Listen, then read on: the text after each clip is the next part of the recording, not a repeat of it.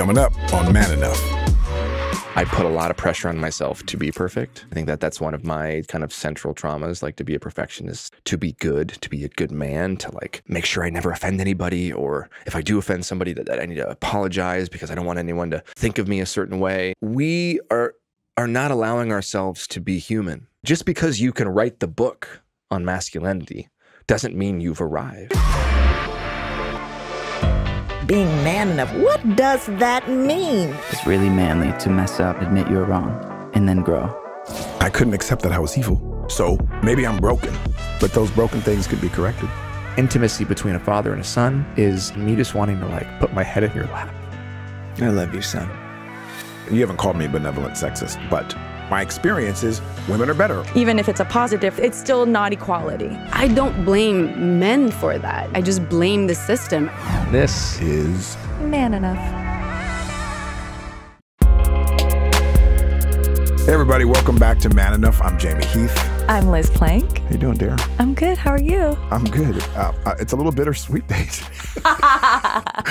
Do you know why that is, Liz? I can smell why. It smells good. We have a special guest. We have a special guest. Who is that special guest? The person whose podcast this is. Oh. It's just all of our podcasts. Hi, I'm here too. Oh, let's try again. Hey everybody, welcome to Man Enough. I'm Jamey Heath. I'm Liz Plank. And I'm the special guest. What's your name? What's your name? Yeah, who are you? I'm Justin Baldoni. Justin Baldoni. I see. We barely recognize you because you don't have a man bun and a full beard all the way down to your waist. So, does that make you happy? Actually, it does. I think your face I is feel nice. like we had two good years of Jamey just making fun of my hair. Incessantly. Yeah. Although you did stay at my house last night because you're in town. You stayed with me and you needed a hairdryer this morning. So now you don't have a man bun, but you need a hairdryer. Well, we were rushing out the door and my hair was wet. Yeah. And I was going to wear a hat, but our producers said you can't wear a hat to cover your face. I always wear hats. Yeah. I think we didn't want you to wear hats so that and now we could I have see. this hair. I don't know what's happening with my hair. It's just We didn't like want you to. it's just We a wanted thing. people to see your hair and not your man bun. The fact that your hair is no longer a man Got bun. it. But anyways, so that was really from you. You didn't want me to that's wear right. that. Yeah. All right. That's Well, me. Anyways, welcome back, Jay. hey. Hi. Hi. Hi. Forget about him. Hi, Liz. Hi, Justin. It's so good to see you. It's so good to see you. It's so good to see the both of you together. I think Jamey's different. Jamey's a little different. What do you mean? When you're not around Justin. Don't you think? Am I? What do you mean? I don't know. What do you think? I don't know. I don't have him to pick on and have fun. Yeah, that's Is he not as true. joyful? No, he's so... Is he still joyful? Not as joyful as when he's with you, Got for it. sure. There for you go. sure. 100%. Good answer, and good answer. I feel like you're always on his mind. And now you're Aw, here. That's so sweet. You guys are doing amazing. Thank you. Yeah. We've By the way, been- last time I saw you was at your birthday party in New York. It was. That was so fun. That was so fun. That was so fun. And I love that you came. Of course I came. Everyone was obsessed with Justin at my birthday party. Did I tell you? No.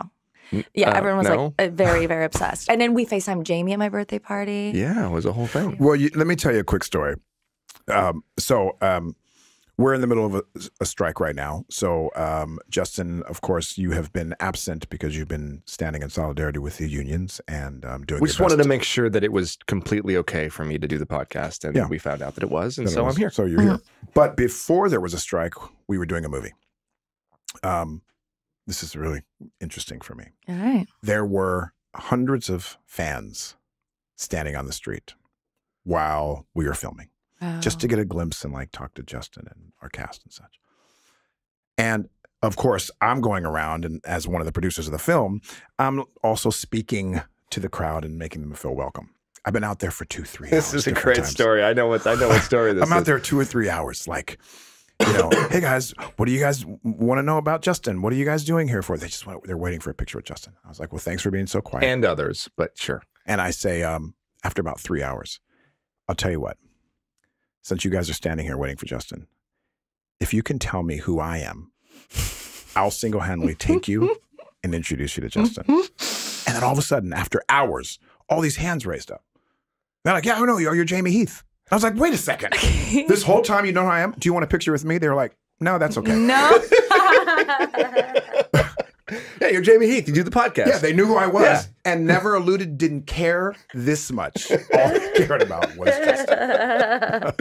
That's kind of nice, though. I feel like that's where I want to be, where like people respect and listen to you and value you, but they don't want to get in your, your private space. They could have wanted one picture. Yes, sure, but you can still go out to brunch, and Justin can't. I know, I'm just having fun. That's funny. Anyways, the point of it is that you had said people at your party yes. were obsessed with Justin. And the truth is, this is why am I so uncomfortable right now? Well, because we're giving you some acknowledgement and praise, and I think that is validation. something actually speaks to you. And the work that you've done also is to know that you are indeed enough. And sometimes one of the ways that we see that is when it's reflected back to us. I appreciate that. And we have indeed missed you. Oh, Look, this show's not about you. We know that. We're speaking to different people so that they can learn and just have a conversation. But you do bring a spirit and a vulnerability and a care for this subject. That's really sweet. That has been missed. I've been, first of all, it's been really sweet for me because I in my life aspire to build things that are greater than me, that outlive me, and where I could potentially be dispensable versus indispensable, versus like something where I have to be in the center of it. I must, like, without me, the show doesn't go on. Because, I don't know, I consider this work and all the work that we do at Wayfair Studios, but specifically this, kind of like a nonprofit. Whereas how awesome would it be to not have a job? How awesome would it be for us to not have anything to talk about as it relates to masculinity? Right. So that we're just in such a good place in the world where like everyone's like, this is old news. Right, like we're not men are doing awesome. Yeah. Men aren't abusing. Men aren't sexually assaulting. Men aren't starting, like we're doing great. Like men are awesome. Like old news. Find a new thing. That would be amazing. But that's not where we are. So, but just to know that the show was doing so well and you guys were like just killing it made me feel so good. Because on one hand, there was a part of me that was like, the ego part of me, the little boy was like, oh, wait, do they miss me? Did I actually add anything? And then the larger voice was like, oh my God, I'm so happy that this exists and that I had a part of starting it and that it can go on and go on and go on. Can you share, I know we want to talk about a few subjects because it's a host only, it's just the three of us. Maybe you can share a little bit about this idea of being a work in progress. So you wrote this book, started a podcast. You're known and seen to be someone that cares about this. You've done TED Talks, things of that nature. Liz, of course, you're in this space, but we've never arrived. We can, for me, being someone that's very spiritual, tries to be as spiritual as I can, has a religion that I am faithful to, do my best to, and I stumble every single day. Never arrived. Just because I believe in something doesn't mean I'm always going to live up to it every day. I certainly don't. So in this space, there's no way that you can live up to everything that you are offering people. No. Well, what's interesting about being gone, I don't know, I feel like I want to like mess my hair. I'm so used to having the bun, and like I see my hair in the corner of my eye right now. The phantom bun syndrome. I know, phantom bun syndrome. It's a real thing. It was like a limb. Yeah. No, that's a great question. Having been gone for a while, and working and just being extraordinarily busy and being away from my family. I was away from my family for a long time, and there was a lot of pressure. I found myself thinking about that a lot. But, when I started this work, the intention was to say, hey, I have not figured this out. I am on a journey to figure this out. Masculinity is something that I am trying to understand, and I don't have it figured out. So don't look at me like an expert. I'm not your teacher. I'm like all my books, both books, the podcast from the beginning. Like we are works in progress. We're going to learn in real time. And that was what was so great about this show, was we were giving people a chance to show a few men and yourself, Liz, like, hey, we're all having these really weird, uncomfortable conversations about this stuff that it seems to be taboo in real time. And that's how I approach my work. That's also how I approach my life. Like I am so far from perfect. And yet I do think that I put a lot of pressure on myself to be perfect. I think that that's one of my kind of central traumas, like to be a perfectionist, to be good, to be a good man, to make sure I never offend anybody, or if I do offend somebody, that I need to apologize because I don't want anyone to think of me a certain way. And there's mom issues there, and there's things, you know, like I wanted. There's faith issues. There's all kinds of stuff. There's a lot of enmeshment in how the pressure cooker created Justin Baldoni, right? Like how the unique situation that I was raised with in my unique family life and circumstance and faith and all of these various things in middle school and high school created me. What I said at the end of my book, and I wrote this at the end of my book, Emily read my book and she said, "Baby, this is really good, but now I think you need to read your own book." Right. Mm-hmm. And it was so true, because this was the spirit in which I wrote the book, that I rewrote the final chapter and I included that as in the chapter, because I wanted men to know that just because you can write the book on masculinity doesn't mean you've arrived. Mm-hmm. It means you're going to have to go reread your own book, not just once, but over and over and over again. In the same way that in marriage, you have to reinvent the marriage and you have to almost re-propose and re-fall in love because you're married to somebody that's going to be a different person in 6 months and 2 years and 5 years. We have to do that to ourselves. Mm-hmm. And while I've been gone, you know, I was confronted with some real situations in which I had to reread my own book. And I had to be like, oh, wow. Mm-hmm. Because of the unique situation that I was in, so many traumas came up that I was resorting to like 7th grade vocabulary. And like literally the 7th grade Justin, who was in that moment in the driver's seat in whatever situation I was in control. Mm-hmm. And I didn't realize that until afterwards. And thank God for incredible women who were able to mirror me and give me feedback. I was able to go, oh, wait, I'm not myself right now. And that happened quite a few times while I've been gone. Thank God for my wife and my family and my best friends who were like, hey, Jay, what's going on? You okay? And I had to reread my own book. And I say this metaphorically in many ways. I didn't literally go back and reread my book, but I read other people's books and listened to other people's books and dug deep and meditated and prayed a lot and had to go in and go like, oh, wait, I'm off course. Mm-hmm. I need to course correct here. And oh, you know what? I shouldn't have said that. Why did I say that? Let me go in and talk to the part of me that felt defensive in that moment or insecure in that moment. Why did I say that? Why did I do that? And I think we all have these moments. I think we all have these moments every single day in our lives where we're in a situation and we act in a way that really isn't who we are. Or we say something that maybe we would have never said in that moment, but we were doing it because we wanted to impress somebody. And we have to take a step back and like recalibrate and go, oh, I was scared. Oh, fear was running the show there. Oh, I was insecure that I wasn't enough in that. That's why I said that. And then find grace. There you go. Like, oh, I'm not a terrible person. I'm a fucking work in progress. I'm a human. I'm a human. So I guess this rant is like, I've had a lot of situations over the last 6 months where I've really had to go into the darkness, into the parts of myself that maybe I thought were more healed than they were, and find compassion and grace and love and hold that little boy that maybe said the thing that he shouldn't have said, or maybe reacted in a way that he shouldn't have, or maybe, barked at somebody when he could have been more patient, and give that little boy the love that he didn't get when he was that age. And that's going to have to keep happening over the course of my life. And that's why we're here. And I wanted to share that. And thank you for bringing it up, because I'm not perfect. I'm going to fuck up. I'm going to make mistakes. We all are. We have not arrived. And yet I think what matters is, how do we come back?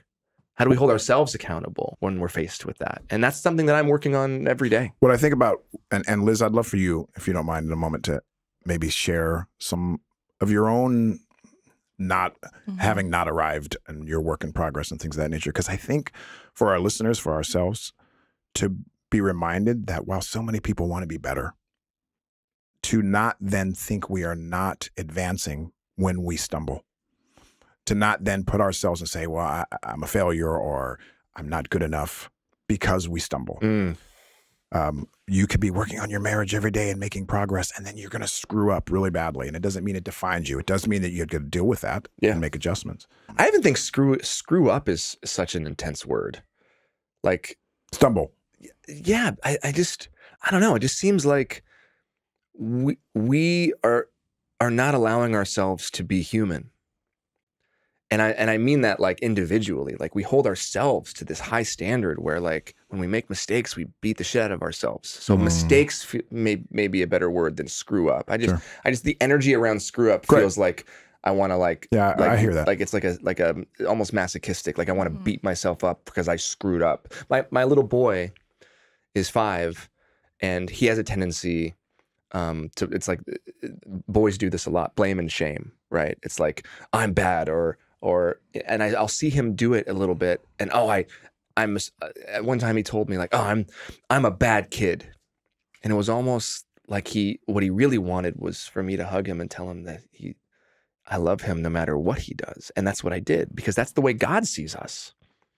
I'm learning so much about parenting, thinking about God. Like there's so much. And it doesn't matter if you believe in God, the universe, whatever you believe in, but there's so much forgiveness and grace and compassion in all of the religions of the world and all of the histories of all the greatest religions. It's all about the most compassionate, the most merciful, and yet we don't do that for our children and we don't do that for ourselves. So in that moment when my little boy tells me he's bad, I say, no, you're good. You're good. You're good. It's okay that you did that. What are you feeling? And I try to go in, and then I'm like, oh shit, I got to do that to myself. That's how I have to treat myself. Anyways, so back to Liz. Yeah. Well, it's so funny. We're talking about works in progress, and I literally am wearing a necklace that says WIP, which is work in progress. Oh my God! Oh, wow. Is that from your line? Is that your? It is. Well, I didn't. It's from Litzy, the company with which I have my Let Boys Cry line. But they sent me this recently because I brought it up somewhere else, and they were like, "We actually have a work in progress necklace, so that you remember I love that one. We'll get you one easy." And what I've been reflecting on recently is like, even when I make mistakes, my mistakes are perfect, right? That even, again, when we screw up, that those things are actually us being on our path, not off of our path. And Jamey actually helped me so much this summer, often, and you would have honestly also helped me because I'm sure you would have piled on to me at that time with what I was doing. But for me, it was a lot of like still, in the sort of like dating and relationship world of just, wanting to be with someone who was like completely unavailable. And I wouldn't even have said it that way, but that's what Jamey told me. He was like, oh, like I told him his like long story with all these details and twists and turns, like, but like this thing is happening and then like this thing happened and then like he said this. And Jamey was like, oh, he's unavailable. And he's like, that's it. Like you don't have to make this about anything else. And it's not about you. It's not about him. It's like he's unavailable. And then you just, that's it. And take the sort of drama out of it. That was really an important point for me because that's when I realized, oh, this is my pattern. And what's awesome about realizing that you've made a mistake or realizing that it's your pattern is that that's the one thing that you can control. like I can't control what this person ends up doing or how available they become to me. We can't control anything about anybody. No, of course not. Yeah. And so how awesome, right? And I was giving advice to a very close male friend of mine whose therapist was like, have you heard about the Man Enough podcast? Yeah. Have you heard about Liz Plank? And he was like, yeah, I've heard of her. She's and there's many examples, right? This is just one of them. It's been that's so sweet recent. to hear that feedback. It is, right? That therapists and again, are using us a lot. We're not therapists. Like we're not, we are are works in progress. But because but therapists are works in progress. Exactly. But the fact that we're sharing our mistakes, the fact that we're sharing that we haven't arrived, and I was just on Style Like You, this interview series where you undress as they're asking you very intimate questions. Wow. Yes. And they are actually coming on the podcast soon. So Elisa and Lily, one of the things that they reflected back to me was the fact that you're sharing these things is what makes you like a good feminist, whatever that means. And again, whether it's your son being like, I'm a bad kid or I'm a bad feminist or I'm bad ally. Yeah. That doesn't help, right? And it's not to say that we're not going to recognize the mistakes that we do or hold ourselves accountable when we do them, but literally nothing good will come from you loving yourself less. And loving, like, even when I feel like I'm at my worst and I've done the worst, if I start by loving myself, I will be guided towards the right action. Amen to that. And I think for me, just last little part is I was giving advice. A friend of mine who was having issues with his wife called me. He was like, how do I be a better man? Like, how do I, he had basically been very sort of lashing out and critical and about her as a mother, because they just had a baby. And he was like, how do I stop? Like, I'm this toxic guy, like, that you talk about all the time. Like, I don't want to be this guy. And, what we realized through talking was like, you're stressed out about all these other things that you're not sharing with her. Yeah. And so it's coming out in this way that you love her and you love her as a mother. Like, this isn't you. Yeah. Right? It's not the real you coming out. It's this suppressed anger and suppressed stress that you're not sharing that's transforming, into this toxicity. Yeah. But it's not the real you. And he was like, oh, like, you're right. And he was going into like hating himself because of that. And I was like, no, you got to love yourself, even though you feel like you've done something horrible. Like, you got to love yourself. You got to care for yourself and be connected to your feelings so that you know what's going on in those other situations. Because again, if you hate yourself, you're not connected with yourself. You're like, you're getting away from yourself. And that's when, again, we're going to fall into maladaptive ways of expressing our emotions. Thank you for sharing that. I'm really happy you shared that story because I've been that guy. I've been that guy, not in the literal term of like doing that to my wife, but I've been that guy who's reached out to a female friend and said, hey, how do I stop? Or what's like, I did this thing. I need some feedback. Yeah. Both when I was single a long time ago and also in my marriage. And I think that's so important that you were able to be there for him. I think this whole idea of like men and women can't be friends, like that, like we are selling ourselves so short of such valuable and priceless feedback. Like what you just did for him is so important because you didn't shame him. And there's a lot of men, I believe, that are afraid to make that call because when you look at the minority of what you see in social media, there's a lot of like man bashing and like, women going after men. And I think that some of it is just, of course, but a man, I think, could very easily feel like, oh, if I am vulnerable with a woman and say like, oh, I just made my wife feel terrible, that I might get bashed by my friend. And instead you did the opposite, which really is like grace in action. That's love manifest in deeds. Like, he's beating himself up enough. You don't have to do that. Yeah. Well, that won't help. That's not going to help It's not going to help her. It's not going to help anybody. Yeah. And it's the way that Jamey, I feel like, approaches his friends is like that, right? Where very much so. And he's talked about it on the show where I know who my friend is and I know the goodness in his heart. And his actions that day did not reflect the goodness that I know is inside of him. And I think it's that as friends that we can do, and particularly for men in our lives. Again, his wife shouldn't have been the one that had to do that. And that's why I was glad that I could, because I'm not the one. And she might have even said, call Liz. You never know. Of course. Sure. There's a good chance she said, call Liz. Sure. And good, good and on also her. kudos to the guy. Yeah. Kudos to the guy for making the phone call. Yes. Yeah. Like, that's brave. Because he doesn't know how you're going to respond. Yeah. Make the call. Okay. Just switching over to Jamey real quick. As you know, Jamey and I are best friends. And so we go through life together. We're work wives, work husbands. Lucky me. Wow. I'm kidding. We both had very hard years in different ways. But recently, I know, if you're comfortable sharing, I know you went through something unexpected. Yeah, my work in progress. Yeah, you have some work in progress that if you're comfortable sharing. Yeah, I'll share a little bit. I won't get into the great details, so I'll protect my the other party. So I'm a good father. I got 4 kids. My daughter's now has a baby of her own.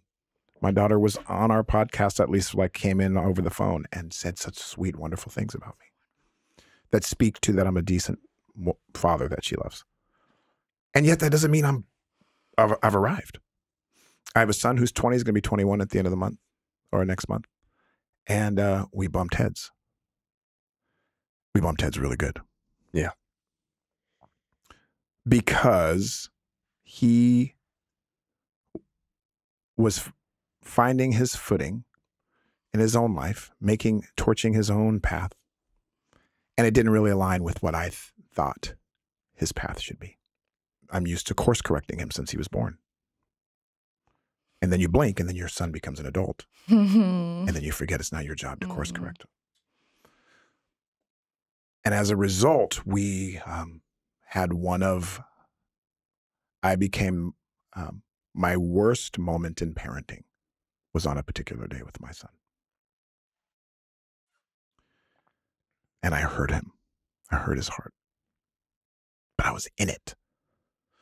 Out of love, but in it. It was pretty big. It was really big, yeah. A big fight. A big fight. Yeah, nothing physical. Sure, nothing. but yelling or just things that were out of character it just for you. was. Okay. And I don't want to expose anything about him. He's fine. The truth is, this is what happened. So we went through it. Didn't speak for a couple weeks. And I reached out to friends, his friends, so that I could learn about my son. Fuck, man. I can learn about what he's feeling that maybe he didn't feel safe to share. And rather than hearing the stuff that I thought I was going to hear, which was, oh yeah, he needs to be course corrected over here. Oh, you're right for doing this. Oh, we're worried about him here. This. What all came back was, I think you're focused on the wrong things. And rather you need to think about what he might be feeling of your belief in him. Whether or not he's enough. The very thing we talk about. My son may have been feeling that I don't think he's enough. What the fuck, man? I mean, I believe that I'm really good at that with friends and my wife and people. And my son, who I love and adore, who's so good, was not feeling that I believed in him, really, ultimately. So that hit me big. So I went through it for a minute. And then I sent him a video of me apologizing and bowing my head and saying how wrong I was and that he is on his path and that and my words are not because I don't believe in you. It's because of my lack of words or my lack of letting go, or I didn't defend anything. I didn't talk about all the things I've done right. There's many things I've done right with my son. We've always been close. All I did was focus on the things that I could have done better and should have done better. And I'm a work in progress and I haven't arrived as a parent. And that was a moment for me to reflect and like, now I got two little ones. Would hate for my children, especially my son who reflects me, and I might have different expectations of him than my daughter as it pertains to being a man that as I am. I wouldn't want to ever, the idea that my son could feel that I don't think he's enough. My God. So I learned a lot about myself in this period. Justin has been a beautiful, wonderful friend, and reflecting back that I am a good father. And yet, just because you're a good father, just because you're a good man, just because you're a good husband, just because you're a good human does not mean that we don't stumble, does not mean that we can't still cause pain, does not mean that we still don't have to continue to do therapy. You know, my body is in pretty good shape, but if I don't work on it every single day, it will not be tomorrow. My marriage is in good shape. If I don't water it and put all the things and ingredients that it needs to flourish, it will die.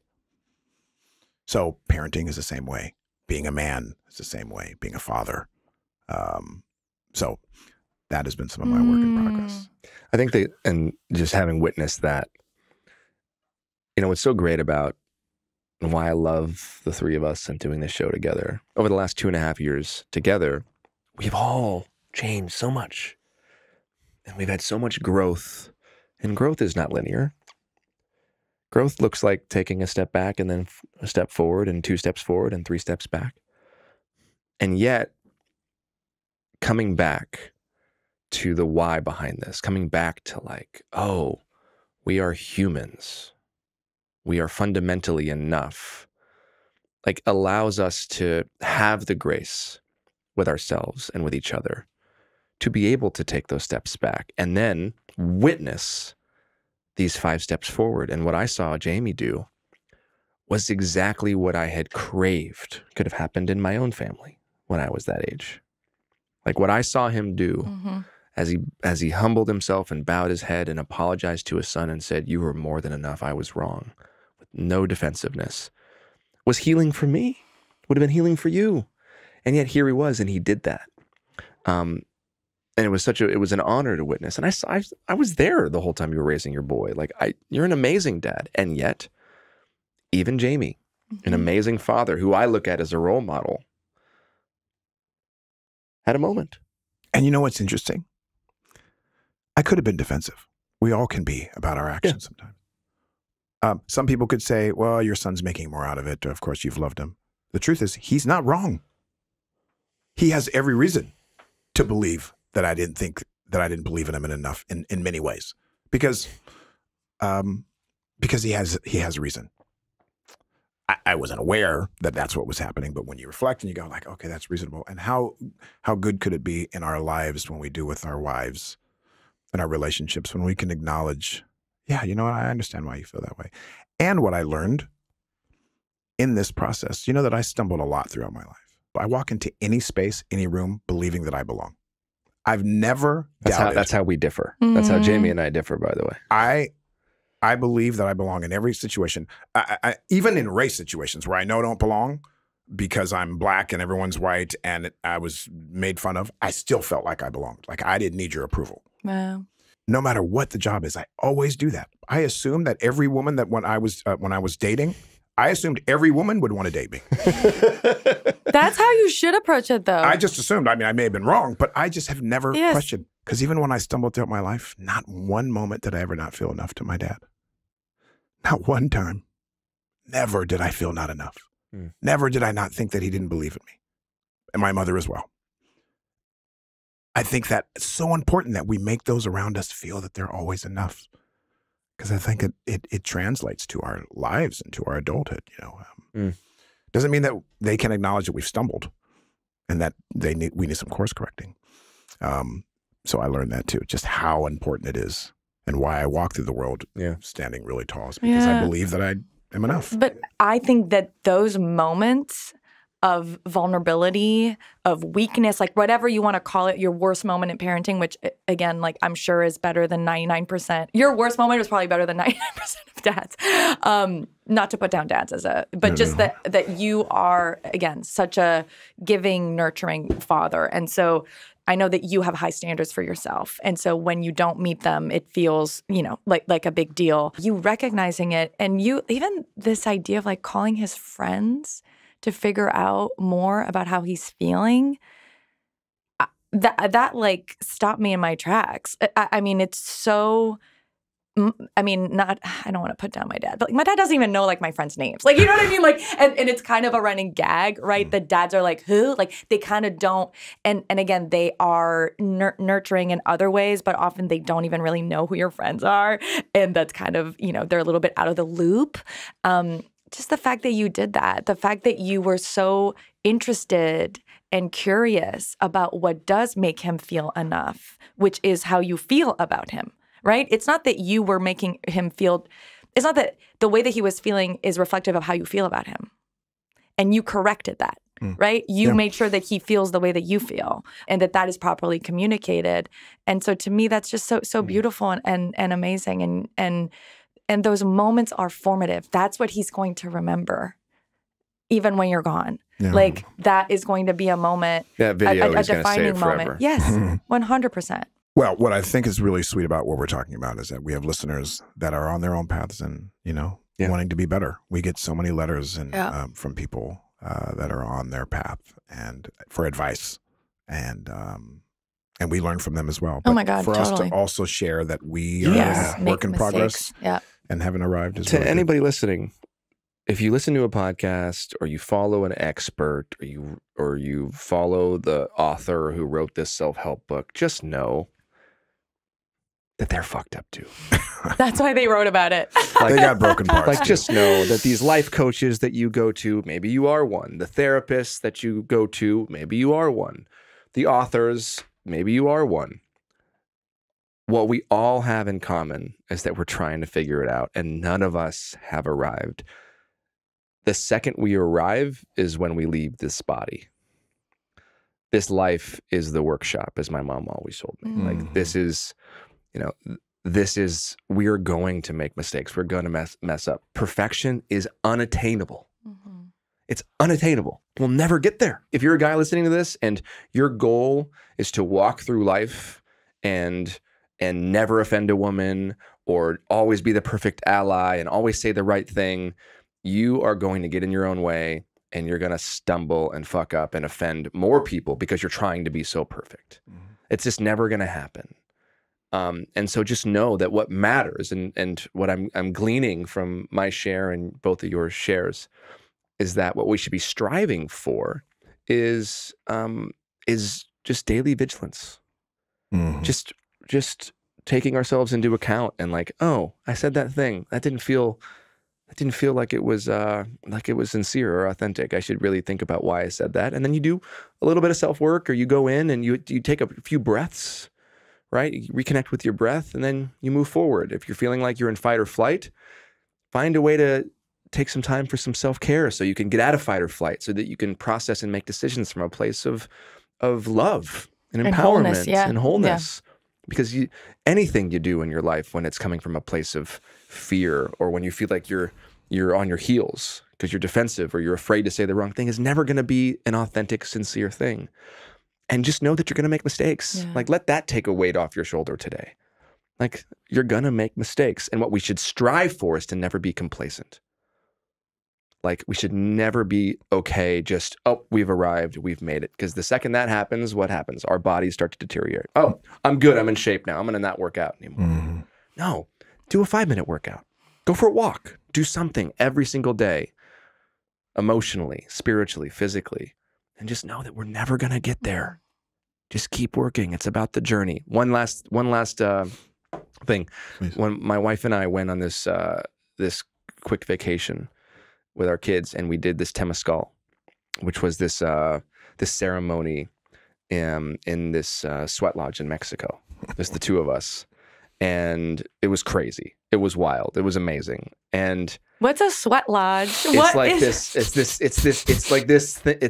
this ancient kind of Mexican shamanic tradition where you go into this sweat lodge and you're literally in, it's like a sauna. Okay. It's kind of like a sauna, but you can't get out. Okay. And you go on this, and it's very spiritual in nature. But there's one thing. It was a great experience, but afterwards, I guess he was a shaman or the medicine man or the teacher. There was no drugs involved. This was just a sauna. He said to us, that wasn't the ceremony. This now is the ceremony. Wow, beautiful. The ceremony is now. Yeah.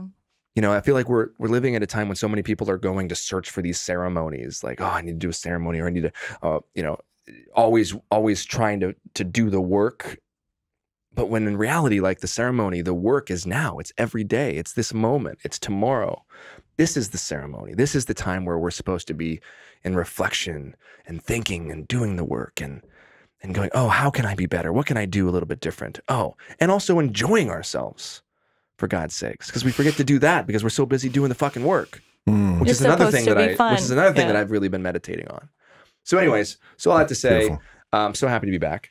And I hope in some way, something that one of us said was fruitful to you, our listener, who we love and adore so much.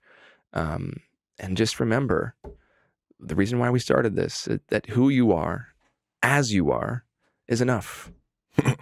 You are. Jamey's enough. I'm enough. Liz is enough. Jamey's son is enough. And maybe somebody didn't tell you. Maybe somebody forgot to tell you. But at the end of the day, you are. And if nobody will tell you, then you have to find a way to believe it yourself. Reflect today for a moment on one person in your life, maybe it's your spouse or your child or friend, work, that maybe you can detach yourself from your ego and think about how you may have offended somebody. And go to them and apologize randomly. Go to your wife and say, a year ago, I remember blah, blah, blah. And I've thought about that today, and I'm really sorry. Yeah. Yeah, that's Or beautiful. to your work or someone. And it will do something to you. Yeah. And then look at what it does to them when they unexpectedly get an acknowledgement from you of a way that you could have been better. Mm. And you see it and you recognize it. I don't know. I think that would be a good exercise. Love that. Love that. It's a very freeing exercise for everybody. All right. Well, this was fun. So fun. Liz, I adore you and love you. I love appreciate you you. how you navigate the world. You are in a space of being a feminist, being a woman who is honored and championed by so many for doing the work. And then you are also yelled at or something for doing the work differently than the way they might. You are like science, ever changing. You speak your truth today. And then a year later, you'll speak a truth that someone might say, wait, that's different than what you thought. And it's because you're like science evolves. Mm-hmm. You know, we learn more. And then now I've awakened in different ways. It's not that I'm different than that. And then you're really good at that. And I appreciate you. Thank you for creating a safe space. I'm going to get a t-shirt All that of says it. Liz is like science. Liz is science. I don't know. Can we make that? Hey, Justin, we're going to wrap up. Do you remember at all how to close us out? No, I don't. Why don't you try it? If you like what you heard. Yeah, try out. See. Oh, yeah. If you like what you heard today. Why don't you back up? Let's just Okay. go like let me be the director. Okay. Sure. Back up a few lines. Okay. And then go into it. So you're not just starting on the line. Okay. You want to say action? Action. So if you like what you heard today, you can, I don't remember the website, manenough.com/podcast. Good job. Muscle memory. There it is. By the way, you're going to hear me coughing over the course of these next few episodes. I've had bronchitis for a week. Okay. Lucky so us. if you like what you heard, you can follow us at manenough.com/podcast or listen to us wherever you get your podcasts. That's right. Like Or Spotify, Apple. Yes. Apple, or you can watch us Where? on YouTube. Yes. The YouTube. It's still called that. Yeah. The YouTube. The YouTube. Wow. Liz, thank you, Justin. Thank you. You're welcome. Great You're a job. great 10 out director. of You 10. Wow. Yeah, don't quit your day job. Day jobs. There's a lot. All right, everyone. You We'll both see do. you. We'll see you next time. Until then, I'm Jamey Heath, I'm Liz Plank. And I'm coughing. I'm Justin Baldoni. and this is Man. Man enough.